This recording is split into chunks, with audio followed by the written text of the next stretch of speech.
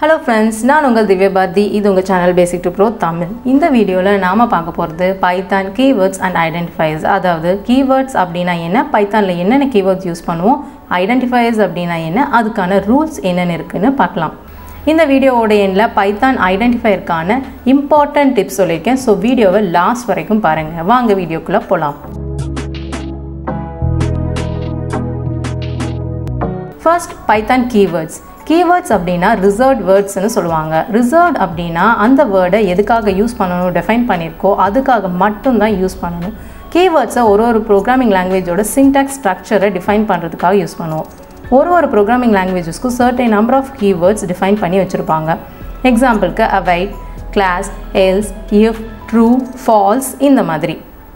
Keywords எல்லாமே case sensitive. அதாவது capital லெட்டர்ஸில் இருந்தால் கேபிட்டல் லெட்டர்ஸில் தான் யூஸ் பண்ணணும், ஸ்மால் லெட்டர்ஸில் இருந்தால் ஸ்மால் லெட்டர்ஸில் தான் யூஸ் பண்ணணும்.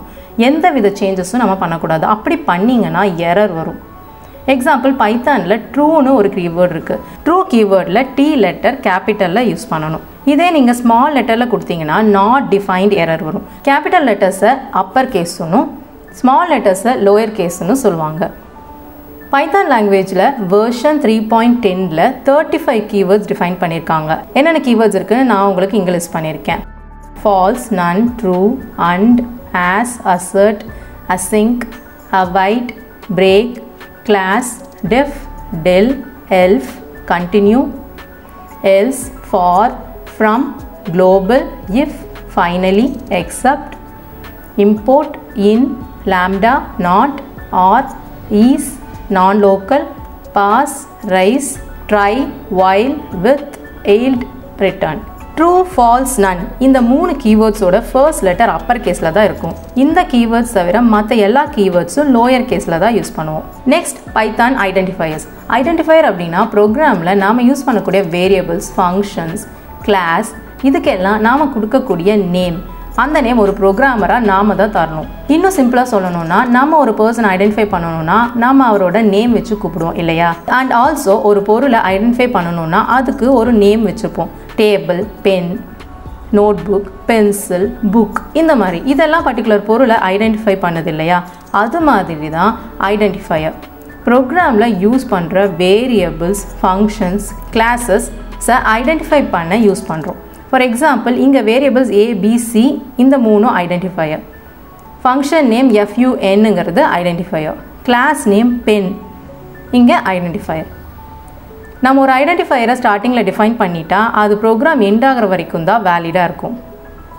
ஐடென்டிஃபையர்ஸை ப்ரோக்ராமில் யூஸ் பண்ண சர்டைன் ரூல்ஸை டிஃபைன் பண்ணியிருக்காங்க. அது என்னென்ன ரூல்ஸ்னு பார்க்கலாம் வாங்க. சிம்பிளான ரூல்ஸாக தான் இருக்கும், ஈஸியாகவும் ஞாபகம் வச்சுக்கலாம். First rule, allowed characters. Identifiersல lower case A to Z, upper case A to Z or digits 0 to 9 or underscore இது மட்டும் தான் யூஸ் பண்ணணும். எக்ஸாம்பிள் பார்த்தீங்கன்னா my variable, count 1, variable underscore 1 இந்த மாதிரி. Second rule, don't start with digit. Identifier எப்போவுமே டிஜிட்டில் start ஆகக்கூடாது. எக்ஸாம்பிளுக்கு 1 வேரியபிள், 3 கவுண்ட் இப்படி யூஸ் பண்ணவே கூடாது. எப்போவுமே lower case R upper case R underscore இதில் மட்டும்தான் ஸ்டார்ட் ஆகணும். எக்ஸாம்பிளுக்கு my variable, count 1, variable 2, underscore variable 1. Next rule, don't use keywords. கீவேர்ட்ஸை நம்ம ஐடென்டிஃபையர்ஸாக எப்போவுமே யூஸ் பண்ணக்கூடாது. இப்போ எக்ஸாம்பிள் பார்த்தீங்கன்னா எல்ஸ், இஃப் இது ரெண்டுமே கீவேர்ட்ஸ். இந்த வேர்ட்ஸை else equal to 1, if equal to 20 இப்படியெல்லாம் யூஸ் பண்ணக்கூடாது. இதெல்லாம் இன்வேலிட். இப்படி யூஸ் பண்ணால் சின்டாக்ஸ் எரர் கண்டிப்பாக வரும். Next rule, don't use special symbols.